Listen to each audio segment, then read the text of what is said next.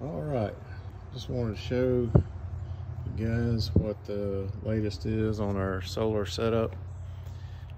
I have bought a few things to try to make this a little bit more permanent. So I've got a box I've purchased and mounted these little meters in here. So we got an AC meter that's measuring the output of the inverter to the grid. I got this little DC meter. Some reason the camera causes it to flash, but it's actually solid by the naked eye here. It's reading 28 volts, 15 amps currently from the solar array. This ties over into my shop panel with a number 12 wire, just feeding into an existing breaker in there, which basically just puts this power back into the main grid. Same thing as plugging it into a receptacle, but I just wanted to tie it straight in. So a couple things, this little DC meter is pretty neat, but I did have to supply separate DC power for it because it's only rated for like 28 volts and my panels are putting out a little more than that when they're connected. And that's what we got to put up here around here. People don't know how to put mufflers on their vehicles. Anyway, so but I had to run I basically found a little, this little plug-in adapter that went to a little tool that had a DC volt output of about 12 volts. So that worked fine. I just tied it straight into this guy. So it's powered up by that. And so that's the setup in there. I got a 30 amp breaker that's in series with my positive of my panels, number 10 wire.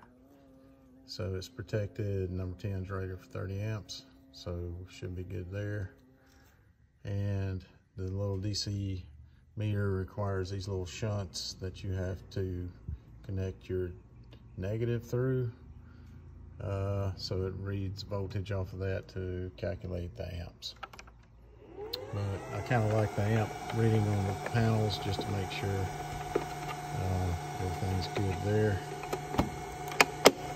So close our little box up. So that's our setup.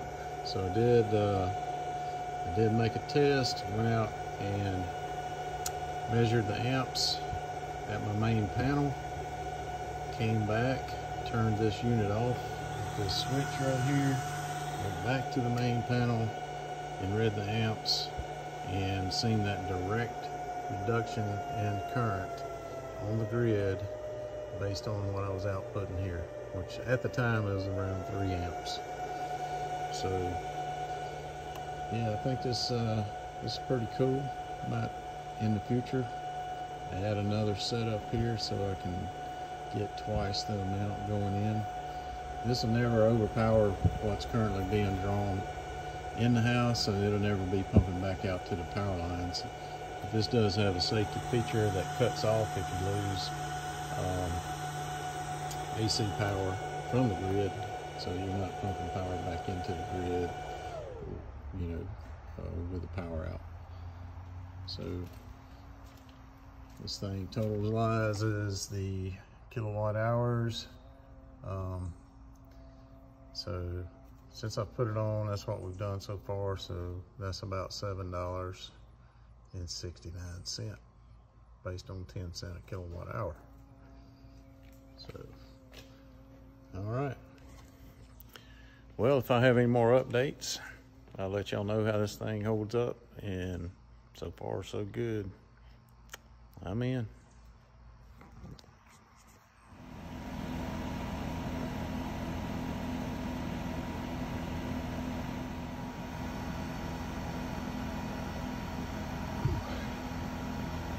There it is. Proof we're pumping back into the grid.